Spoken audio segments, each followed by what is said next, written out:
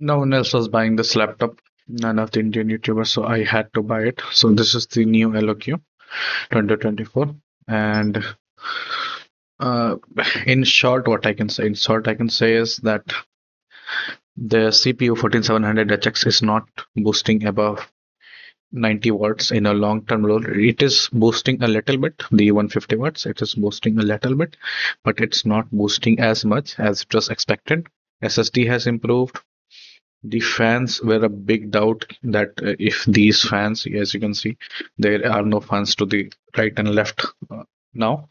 Earlier, these used to be, there are only the fans to the behind, and it looked like these are it seemed like it might not be good, but these fans are good enough, loud enough.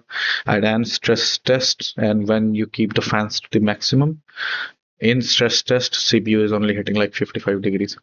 So the fans are doing its job. A little bit of problem is that the fans are not ramping up like immediately.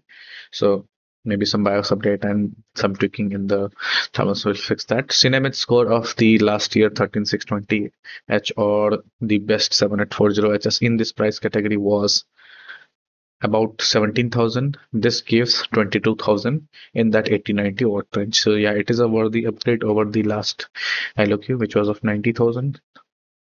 7840HS 4060. Yes, it is selling for 90,000. At least it was. Now it is out of stock. And this laptop, actual price to buy this laptop is 1,05,000. Okay, not the price you see it on Amazon. Anyways, that's all basically about the laptop.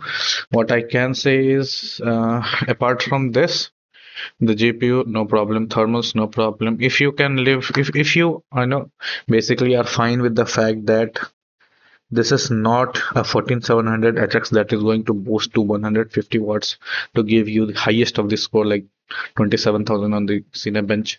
So this is still better than other options, but yeah, it's not the best, or at least that what I have. I had to actually even repaste the thermal paste. I have asked Lenovo to come and look at it. The overheating thing, maybe that is limiting it. If they do, I will delete this video, delete this review, and I will make a new one. Okay, and till then, this is Nishant from Making Tech Friendly.